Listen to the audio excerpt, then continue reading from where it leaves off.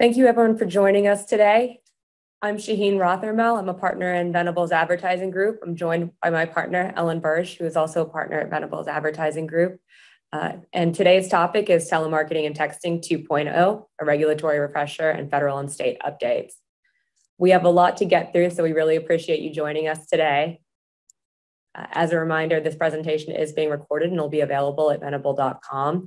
We'll do our best to get to your questions during the webinar. If we cannot, we will respond to them afterwards, and the slides will be available afterwards as well.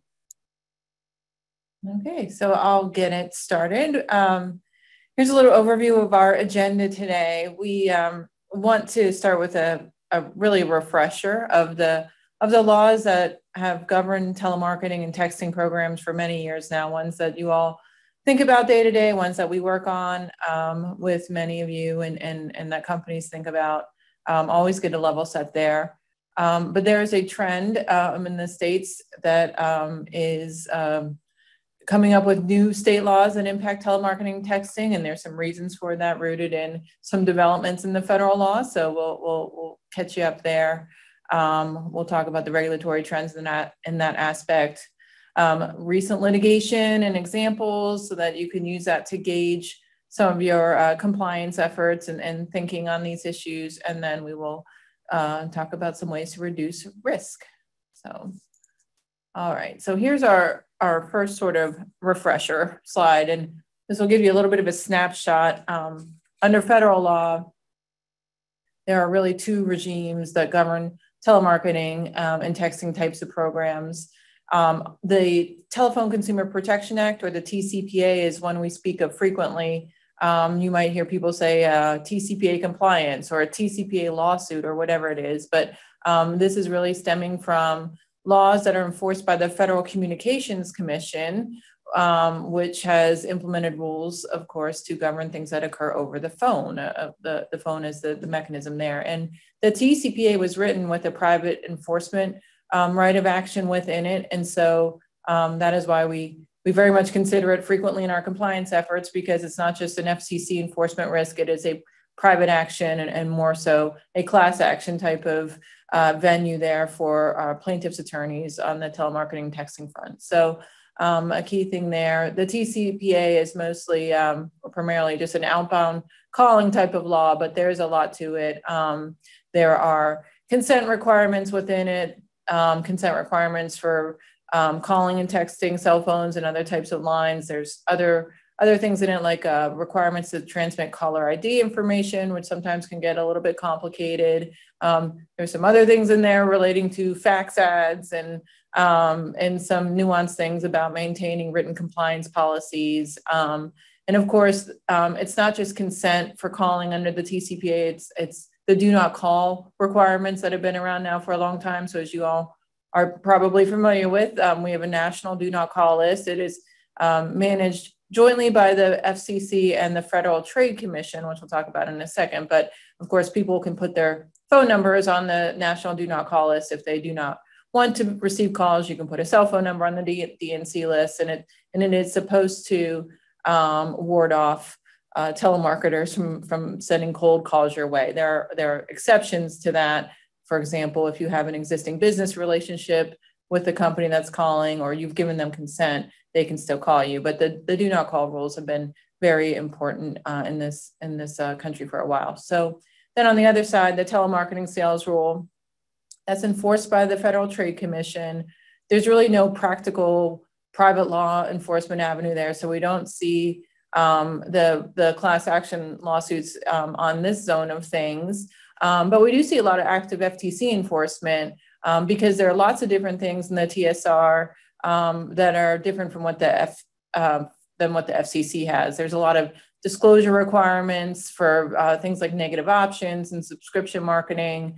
There's a very specific provisions in the TSR for certain types of sort of higher risk products and services, debt relief services being one of them.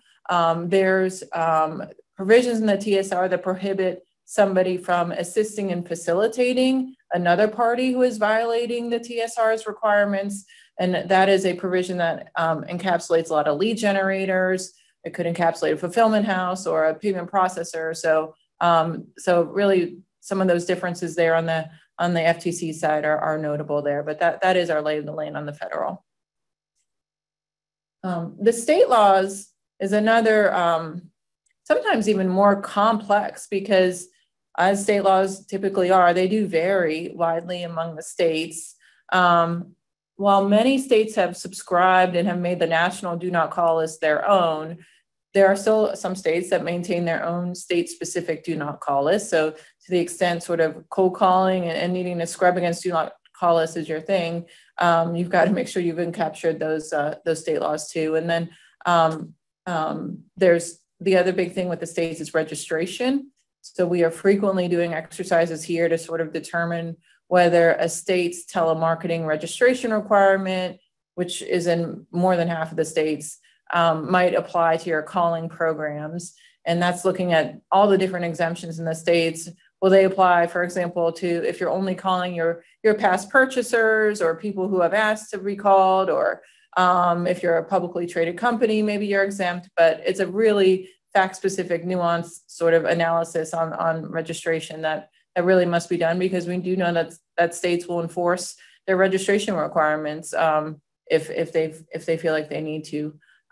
States also have some consent requirements that come into play. Some states have disclosure and scripting requirements.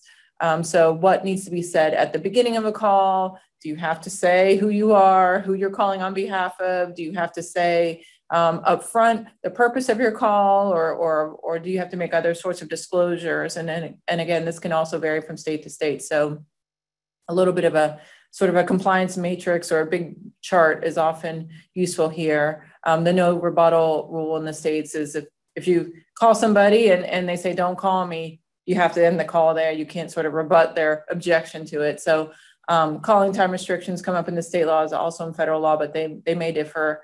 Some states have requirements to keep written policies on what you're doing with the calling. And then, of course, we think frequently about recording and monitoring phone calls. The privacy laws come into play there. So you can see there's a lot going on. If you want to engage in telephone marketing and texting, there's just a lot to consider, and you really have to be careful to have a robust program. Okay, so more on our refresher here. This is really going to get to the heart of what we're going to spend most of the time talking about today. But, for the longest time now, our concern has been really rooted in the TCPA consent rules, which have said that if you're going to use an automated dialing system or an auto dialer, or the robocall, which is a pre-recorded voice message, but leaving those aside because the auto dialer is sort of more pressing here. But if you're going to use an auto dialer to call or text a cell phone number, then you need consent. And so there's two different levels of consent. If your call is informational only, hey, your reminder of your doctor's appointment next week. Your car is ready for pickup from the repair shop. School is closed. All of those types of sort of informational, non-marketing types of automated calls and texts are subject to prior express consent, which actually hasn't been defined by the TCPA, but over time, it's a pretty loose standard, I would say, or you don't need check boxes and very specific things, but the more you do, obviously, the more it is helpful to prove it, because it is your responsibility to prove that you got consent. But it really can be verbal or written, probably harder to prove verbal than in writing. But there has been case law over the years that say, for example, if you collect somebody's cell phone number in the course of a transaction and you need to reach them about that transaction, that provision of their number in that transaction may be sufficient for consent. And you can see how these facts might turn it could be subject to differing views, and they always are, so you have to be careful there. But again, that is the prior express consent side, really for purely informational calls, not a marketing purpose. A marketing purpose that would be there is you text somebody because their loyalty program points are going to expire. We would put that over on the left side here. because you're trying to get somebody to come in, come back to the store, buy something, use their points. That's going to shift over. So you do have to be careful about how these sort of buckets work. But on the marketing side of things, if it's a message or a call for a commercial purpose of any kind, you do need prior express written consent. This is sort of the newer definition that's been written in. It's not new, but it's evolved from prior express consent for marketing calls. That has to be evidenced by an agreement that is signed. It seems to be that a checkbox or other sort of authorization or authentication or some expression of some willingness to do something would count as an electronic signature, but it does need to be there. It's got to authorize a very specific company to make marketing calls or messages to the consumer. This consent has to reference the telephone number to which the consumer is saying it's okay to make these calls. And then it has to include a couple of really specific disclosures. The first, that the call or text must be made using an auto dialer. So always kind of awkward, or was at least at first, is to say, we're going to call you using an automated dialing system. And you also have to disclose that the consumer is not required to provide consent as a condition of making a purchase. And that was also sometimes an awkward one, because a lot of times you're collecting consent in a situation that is not involving a purchase at all. But nonetheless, those are technical requirements. So we've been working with those for years. Lots of, I think we can go on, lots of sort of lawsuits around those and whether there's been adequate compliance. But and a lot of this was sort of rooted in, as I said, this whole question about what is an auto dialer. And we have the definition up there. It was written and I think in 1991 was the year, and it was sort of not, it was written with what we knew and what we had in 1991, but it was sort of this dialing equipment that was used to store produced telephone numbers to be called using a random or sequential number generator, and then actually dial such numbers. So that then became the subject of a lot of other court cases, and there was all sorts of discussion about, okay, well, if you have somebody pressing a button, the number might pull up on an automated system or a CRM system. But if I have a human that will hit a button, a click to call type of thing, is that an auto dialer or not? And what if my CRM just stores phone numbers, but it doesn't dial them, or whatever it may be? So all sorts of different ways to look at this, and cases were kind of going back and forth for years, and really sort of the success of a defendant's defense of a TCPA claim would sometimes depend on how a particular court was going to view their situation and where they were. But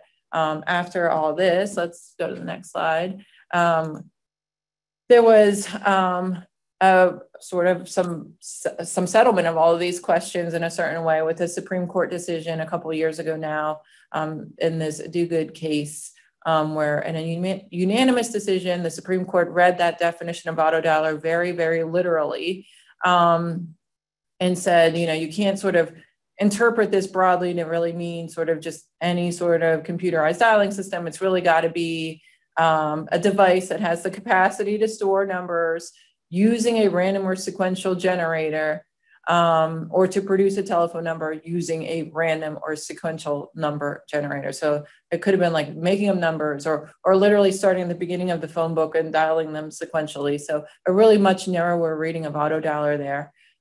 What happened after that is that TCPA cases really changed, because the allegation that an auto dialer was used was really subject to a different view now.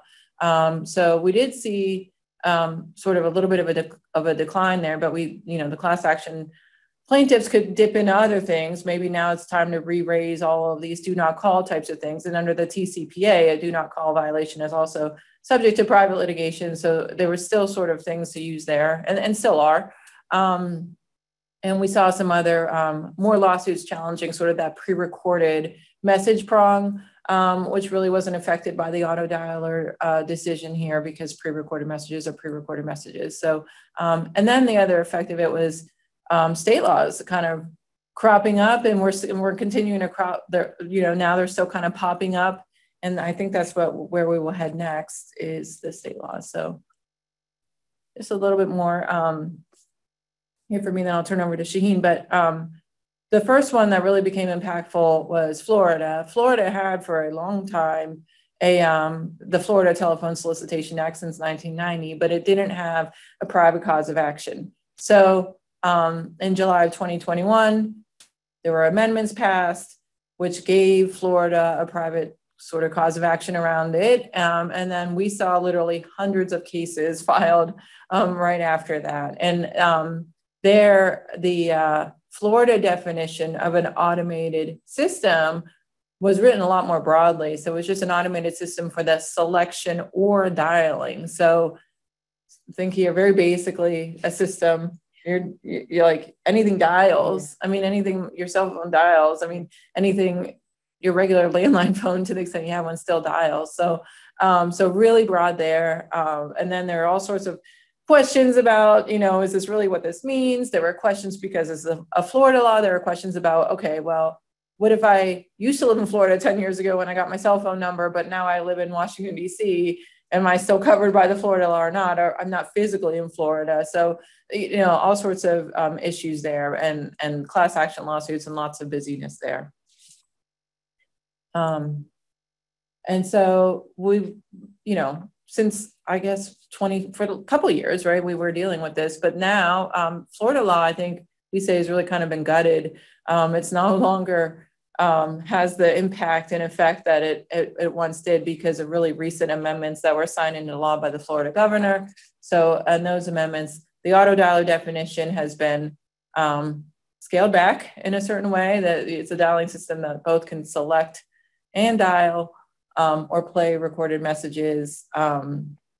Further narrowing, it's only going to apply to unsolicited sales calls, for example. It loosened the signature requirement and made it clear that you can just use a checkbox or some sort of email, like somebody saying it's okay. It didn't have to be like this whole signature concept.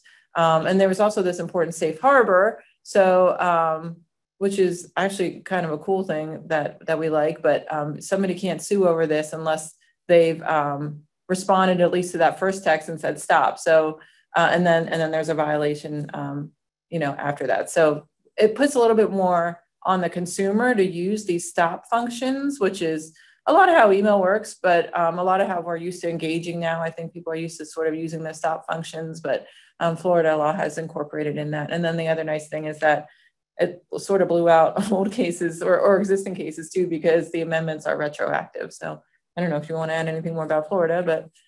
No, I think that's exactly right. I mean, the safe harbor provision for text messages is pretty massive, and it's aligned with what really, in my mind, should be the answer. Because if somebody's getting a text message that they don't want to receive, it's often very simple to just respond with a stop. And what we saw in Florida, as well as under the TCPA, is that people don't respond with stop, but instead they file a putative class action seeking millions and millions of dollars of damages. And then as a company or an organization, you're stuck in court defending that. So it can be very, very nuisance in a way that could be resolved very early on by somebody simply asking you to stop and you providing a good stop mechanism. Having said that, you always should have a stop mechanism on your whenever you have text message marketing, and you should be able to honor all different types of ways that people would ask to opt out. So after this Florida amendment was signed into law and before, we've seen a number of state laws cropping up, as Ellen said, and those laws have a lot of different requirements in them. But one thing that we're seeing a lot of is the private right of action, expanding the private right of action. And the reason that this is important is because it allows plaintiffs in specific states to take advantage of the technical opportunities in those state laws that might not be offered under the Telephone Consumer Protection Act. Before I get into the specific state laws, I'll give an example. A lot of these state laws will deal with do not call requirements. So the states will say that you must not call anybody on our state's do not call list. And that includes the federal do not call list that Ellen was talking about earlier, where people can register their telephone numbers with the FTC. There's a massive do not call list, and companies are not permitted to call telephone numbers on that list without specific exemptions. The issue under the federal TCPA that class action plaintiffs have run into is this procedural issue, which is that for a private right of action to exist under a do not call violation, a complainant has to receive more than one violating call or text within a 12-month period. And so the way that we've always thought about it is you get one free bite at the apple, for lack of a better word. But now that you have state laws cropping up here, it now provides, it technically it doubles liability now for those two calls, or it really infinitely does, but there was no liability and now there is. But the idea is that class action plaintiffs are going to use these to find avenues to file on a state-by-state basis. And so I'll go through some of them and then we'll talk about the litigation and what we're seeing in terms of enforcement as well. The first really big one that Ellen and I have been talking about will take effect in January of 24, and that's Maryland's law, Stop the Spam Calls Act. That's going to require prior express written consent for any pre-recorded or automated marketing call made using an automated system for the selection or dialing of telephone numbers. Now, what that means is that Maryland has adopted this very broad language concerning the technology that a company is using to make a phone call. An automated system for the selection or dialing of telephone numbers, to me, could mean anything. That's incredibly broad. That also tracks the Florida statute that Ellen was talking about a few minutes ago that started a wave of class action lawsuits. We saw hundreds of demands. It was incredible. And one of the reasons we saw so many of those demands is because the language here is so broad. If any type of telephone could be an automated system for the selection or dialing of telephone numbers, then any marketing call or text message automatically presents some risk. The problem too is that Florida's law also tracked this language, and we didn't really see a court come out in any type of adjudication of what does automated system for selection or dialing of telephone numbers. I would say we lucked out back in 2021 when the Supreme Court explained this is what the Telephone Consumer Protection Act's definition of ATDS means. And so that really narrowed it and thereby narrowed the liability. And now you have states like Maryland that are coming in and expanding the liability. I suspect that technology that triggers liability is going to end up somewhere in the middle, but we're in this weird no man's land right now where statutes like Maryland's are cropping up. The Oklahoma Telephone Solicitation Act, or OTSA, is also patterned after Florida's law. It also adopts Florida's auto dialer definition, and it also adopts the presumption that Ellen was talking about, that if somebody has an Oklahoma area code, even if they're hanging out in California and you call or text them, there's a rebuttable presumption that that person is an Oklahoma resident and therefore they have a cause of action to sue you under the Oklahoma Telephone Solicitation Act. There's one crucial difference between Oklahoma and Florida's law that we think is really going to help companies, and we think makes sense for that matter, is that Oklahoma's law specifically exempts people who are soliciting business from prospective consumers who have an existing business relationship, or EBR, with that company, or who have previously purchased from the business enterprise for which the solicitor is calling, or if the solicitor is operating under the same business enterprise. What that means then is that we don't have to go through all of these hoops for prior express written consent.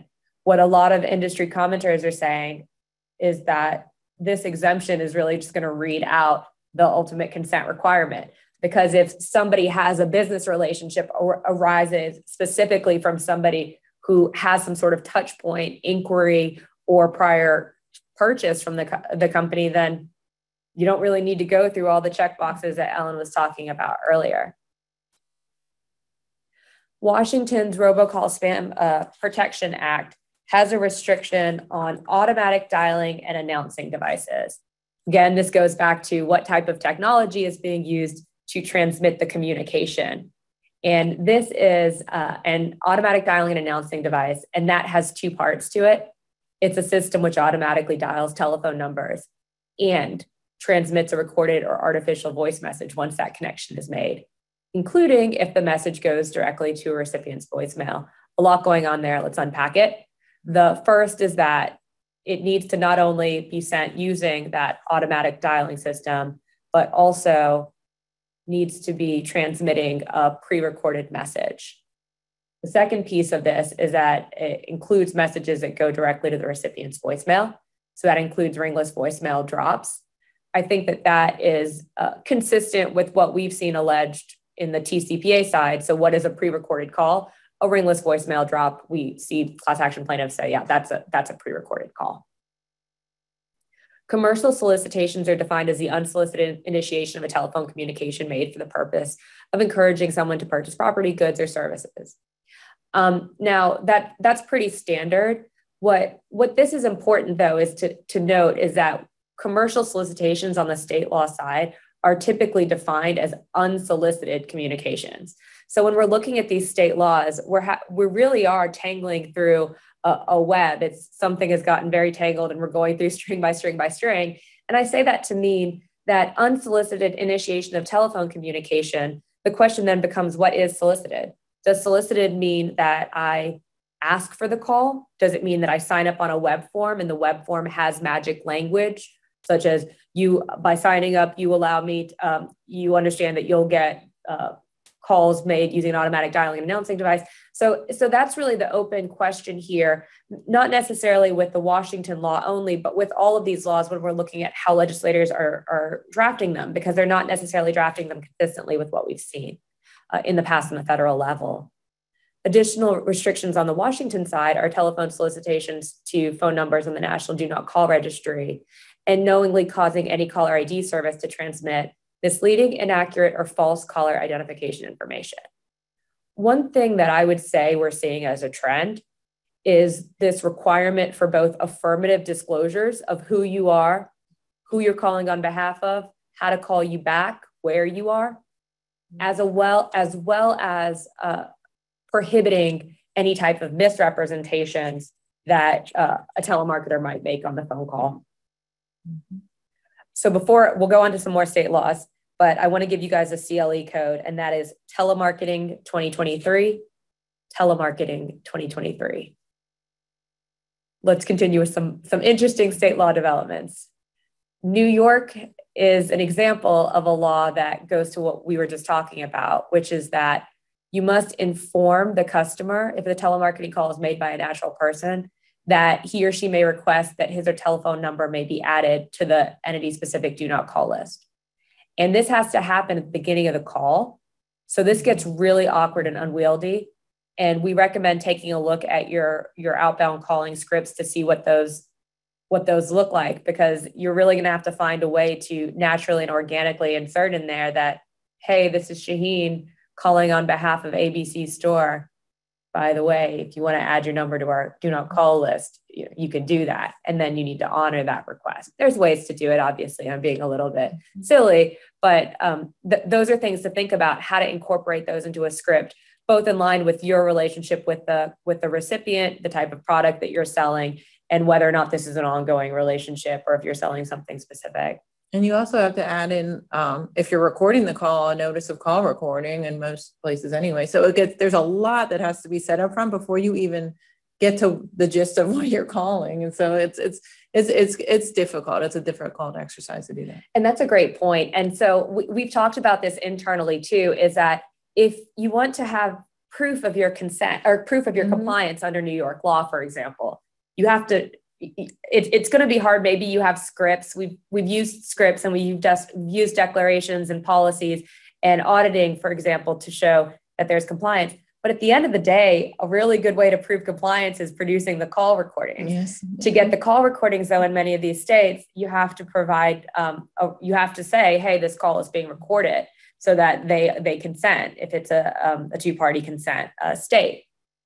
And then you've got everything else you've said about the offer sort of on the table too, but just, the disclosure. So so it's, and then the same things really apply here. So negative option offers, like Ellen was talking about with the TSR, the telemarketer has to specifically disclose things like the recurring charges, what somebody's going to be buying, how frequently they're going to be paying for it, and how to cancel.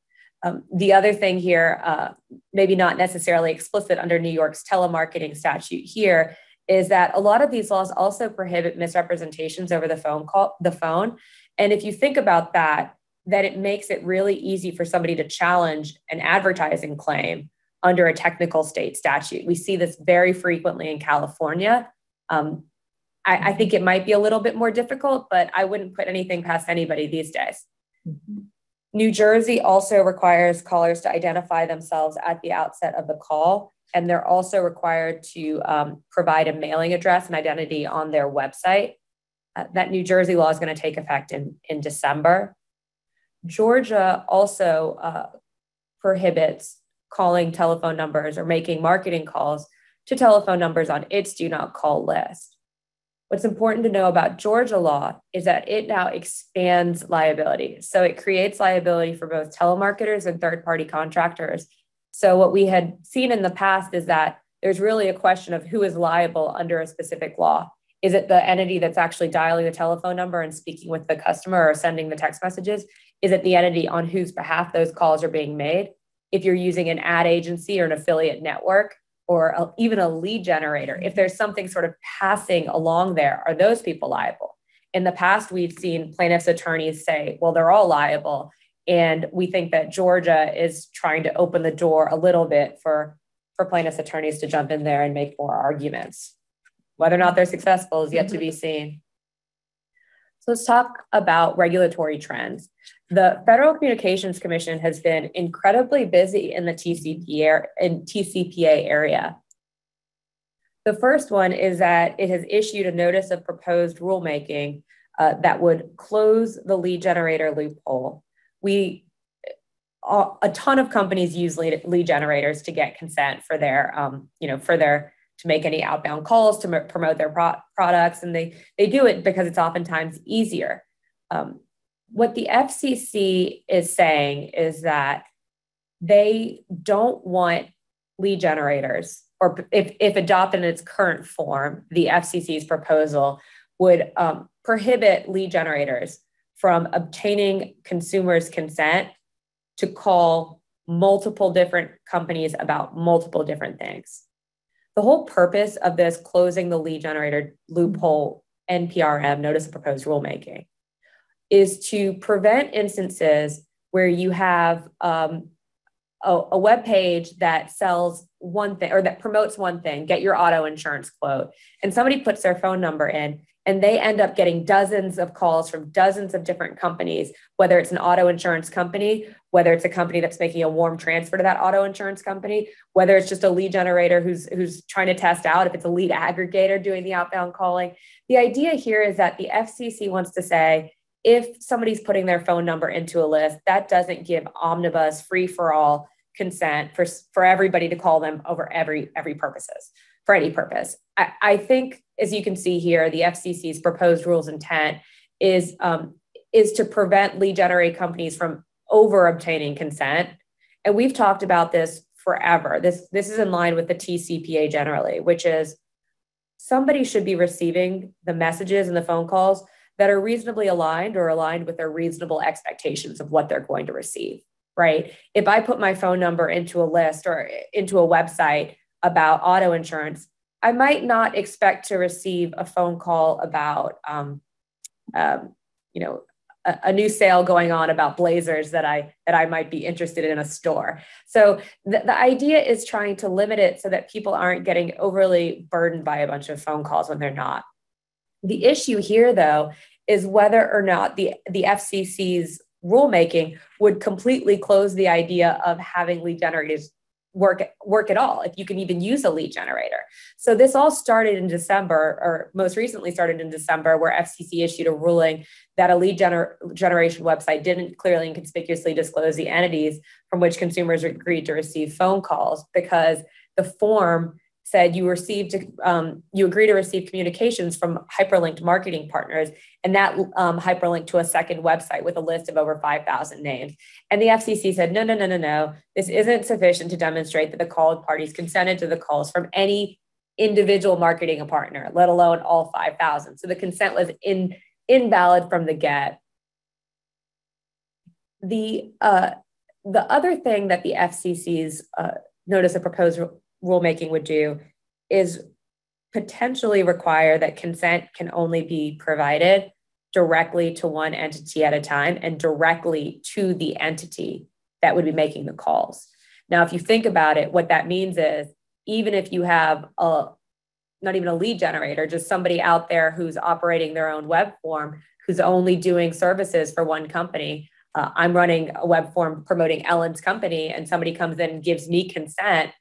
And then is that consent given directly to Ellen? And the FCC's notice of proposed rulemaking might go very, very far by saying, no, that consent needs to be given directly to Ellen. It's not enough that Shahin receives a consent and then transferred it to Ellen. And what we saw recently too is a bunch of state attorney generals actually submitted comments in response to this. And they say that consent under the TCPA is between one specific consumer and one specific seller.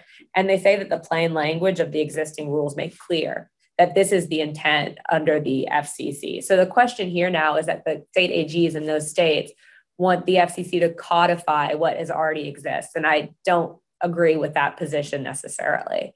Now, in that, the state AGs cited the Federal Trade Commission's guidance concerning the telemarketing sales rule. We've had some questions pop up about this. The FTC will periodically change its questions and answers and guidance for business, and it'll do so sometimes quite surreptitiously so that you go to their website and it looks like there's new law there.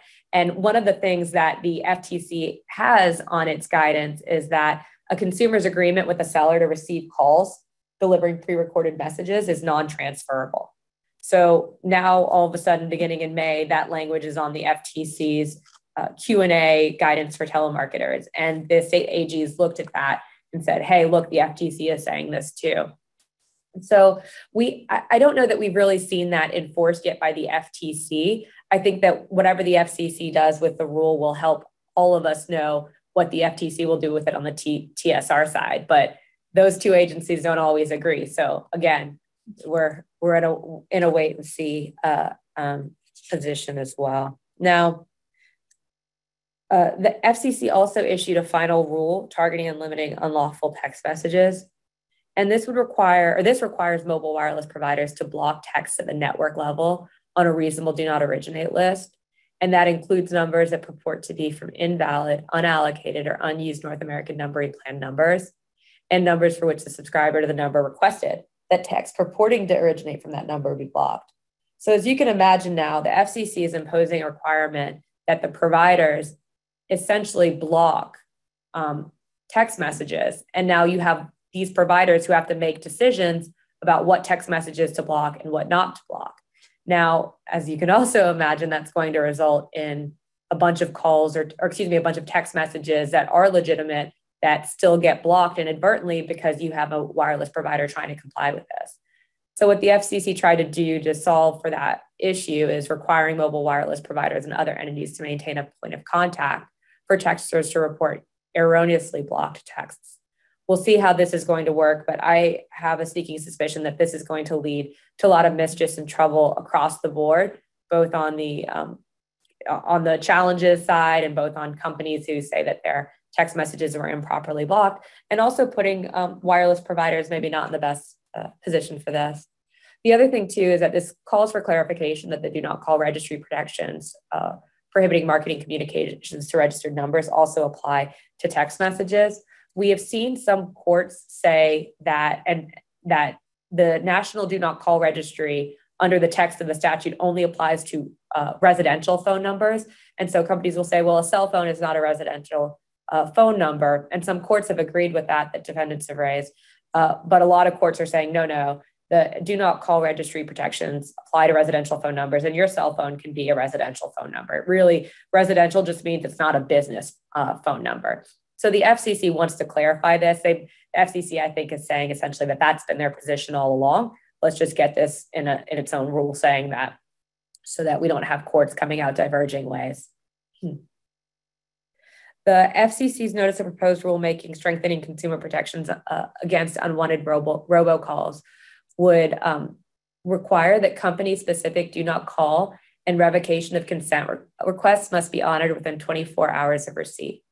So a lot of times we have clients come to us and say, well, we honor people's do not call requests, but sometimes we get them in one way, or sometimes we have multiple telemarketers, or we'll receive them. We have to transfer that to the telemarketer. How much time do we have to honor that? If somebody says, do not call me, does that mean from that second on we can never call them, or do we have a period of time to honor that?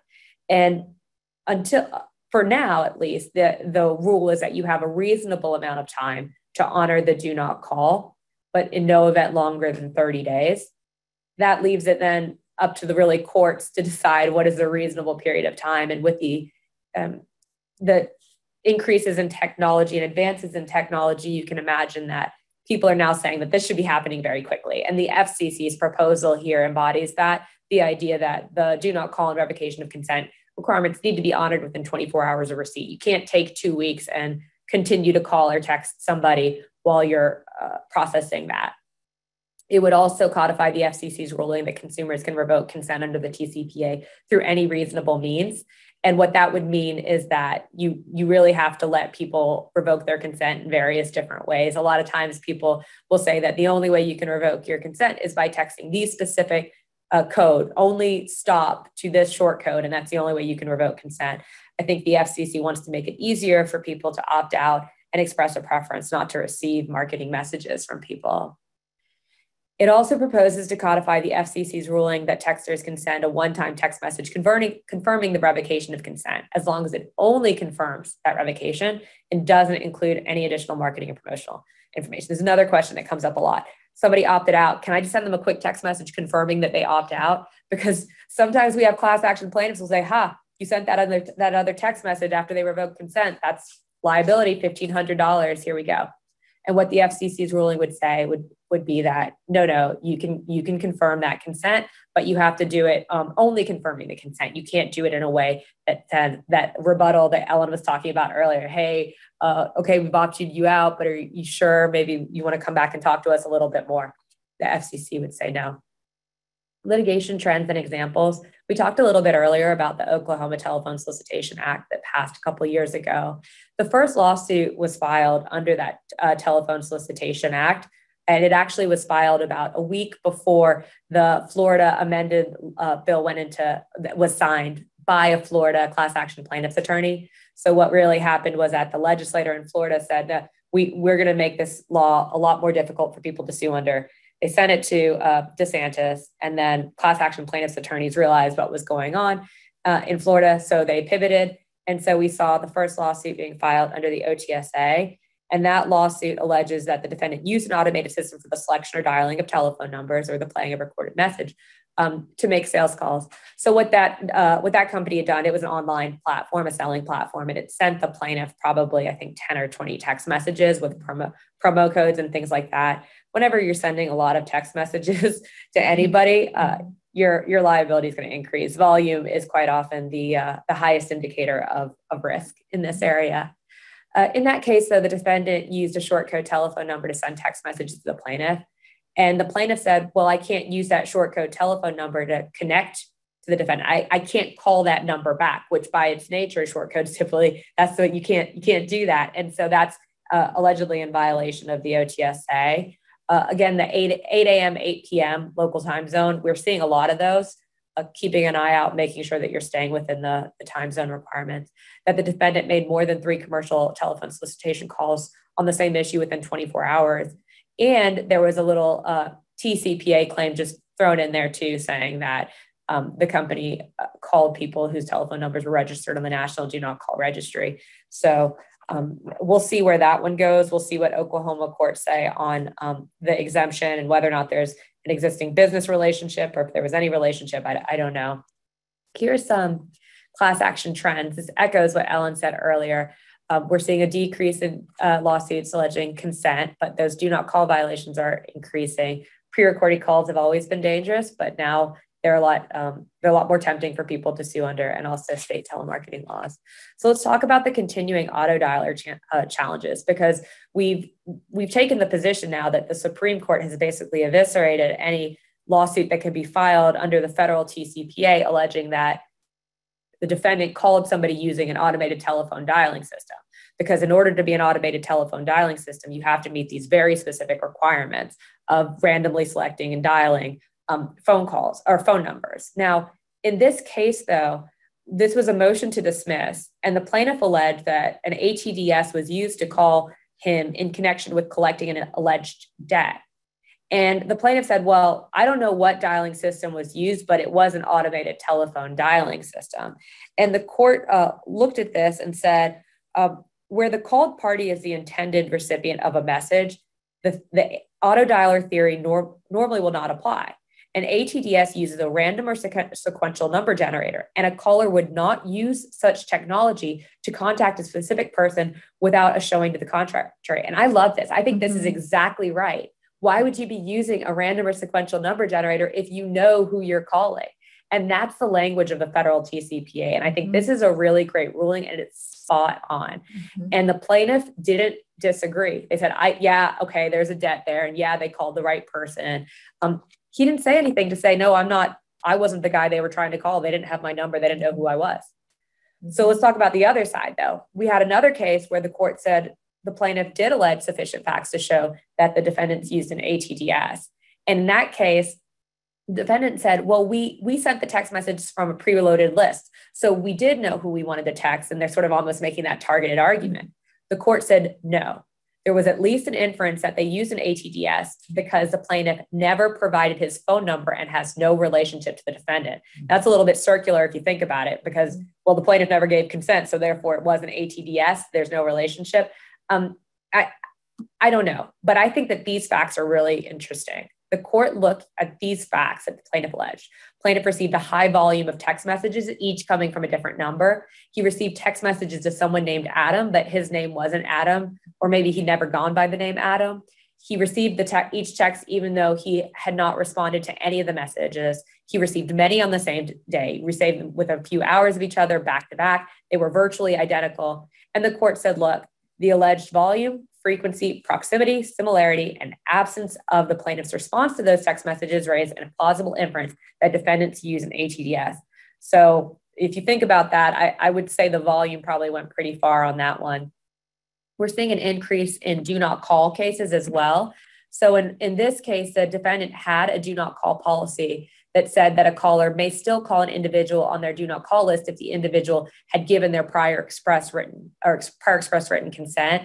And the plaintiff alleged that DNC policy violated the TCPA because that consent exception wasn't valid, and it didn't require the defendant to coordinate the different do not call lists. So if you're calling somebody on the same behalf, you got to make sure that you're transferring those, you're sharing that suppression list, making sure that everybody's making the calls is suppressing those phone numbers. The court rejected the consent exception because the statute says an exemption to DNC, you can call somebody if they give you your consent, even after they put their phone number on the DNC. The idea is that subsequent consent overrides the previous request not to call them. But the court agreed with the plaintiff that the TCPA does require a coordination of various do not call lists. You can't have a do not call list that you don't share with anybody and just use somebody else to make a phone call to the same person, right? The next thing we're seeing is what injury is enough to bring a claim. This is a little bit more technical under the TCPA, but at base it comes down to this: is a text message that rings in the woods that nobody hears or worries about. Is that really, did it really happen? Is it really an injury? The idea is that plaintiffs can't sit by and just have their phone over here ringing and then bring class action lawsuits for millions and millions of dollars, even though they really didn't suffer any harm from it. And so what we'd seen in Florida, the 11th Circuit previously had said the receipt of one text message wasn't enough to confer Article 3 standing such that somebody could bring a case into federal court and have standing within federal court to sue. And now we're seeing that in Florida, a state court held that under Florida statute, that even though the plaintiff received 7 marketing text messages, he didn't adequately allege the injury rising from them.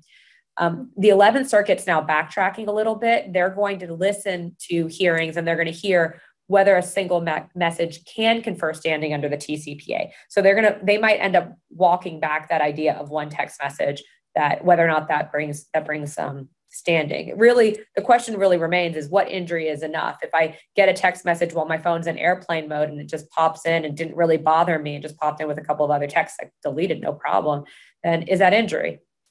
I don't know. We're also seeing challenges to session replay technology as wiretapping invasion of privacy laws. So what a lot of companies had done in the past was use various services to ensure that they've got a token or a trusted form that shows what a plaintiff actually did on their website, that they got consent. so that if a plaintiff sues them and says, here's my phone number, you can go back to the session replay technology, you can put in the phone number, you get the token, and you see the website as it was presented to the plaintiff. We've used those types of technologies in the past to defend against TCPA cases and ended up in full walkaways because they demonstrate basically unequivocally that somebody with a specific IP address on a certain day put their information in. Plaintiffs are now saying that this software is the equivalent of recording or eavesdropping or wiretapping them, and therefore it's prohibited. This all started because somebody filed a TCPA lawsuit. The defendant said, no, here's the evidence. And the plaintiff said, no, you wiretap me. And California's Invasion of Privacy Act provides for a private right of action and statutory damages. So we're seeing an incredible rise in those. So now we have to figure out how to really obtain consent to track website interactions. And this goes back, Ellen, exactly what you said. It's like you have to get them to consent, to consent, to consent to the recording. It's like how many different layers of consent. And I do think that there's going to be a tipping point, just like we saw with the TCPA, where the Supreme Court said enough is enough. I imagine the same thing will happen here. Well, again, this is all wait and see, but it is something that if you're a company that is collecting consent online, then you should definitely be looking at the way you're collecting that consent, how you're taking recordings of it if you are, and what you're telling people about those recordings. The one thing too I'd say about the SEPA is that if you're using chat boxes, we're also seeing lawsuits brought under chat boxes under the same sort of idea that you're recording chat box interactions without telling people that you're doing so. Let's talk quickly about ways to reduce risk and what to do next. So continue to make the effort to comply with the prior express written consent standard. I expect there's going to be a fix. We've talked about this all the time. The question of whether or not people like unsolicited messages, it's not a political question. It's very hard for me to find anybody who says, yeah, I love getting random text messages on my phone on my phone. I haven't met somebody, but maybe I don't have enough friends. I don't know. So courts are still on the fence about motions to dismiss over this auto dialer issue. I showed you two different examples. So prior express written consent might be a wise strategy. You're going to have to weigh the business goals and whether or not you want to have that language versus a potential risk, and whether or not, even if a court ultimately agrees with you, whether you want to spend the legal fees, time, and business distraction litigating it. Because even if a court ultimately agrees with you, it's sometimes that whole motion to dismiss, they'll say, no, we'll see how this case plays out. And then you're stuck in court for a year or so while you see how this plays out, or you're stuck settling. Do not call list violations are still a potential claim, and get consent. So if there are so many telephone numbers on the national do not call list, there's so many telephone numbers that it is, I believe, becoming a de facto standard that you need to obtain consent for any solicitation. I don't care how you're calling it. You've got somebody sitting there dialing the telephone numbers. More state laws are on the horizon. We're keeping an eye on them. So we'll keep you updated on our blog as well. Obtain consent for session replay technologies, and don't neglect other technical requirements. Be really clear on your scripting and disclosures, calling hours, registration, and entity-specific do not call lists. And as we saw in the other case, making sure you coordinate it so that your affiliates are doing that as well. So here's our contact information. I know we had a couple of questions, but we're going to follow up with those questions afterwards. The CLE code word is the Telemarketing 2023. And if you have any questions, our contact information is here. Thank you again, everybody, for joining us. We look forward to hearing your questions and seeing where all this stuff goes next. Have a good afternoon.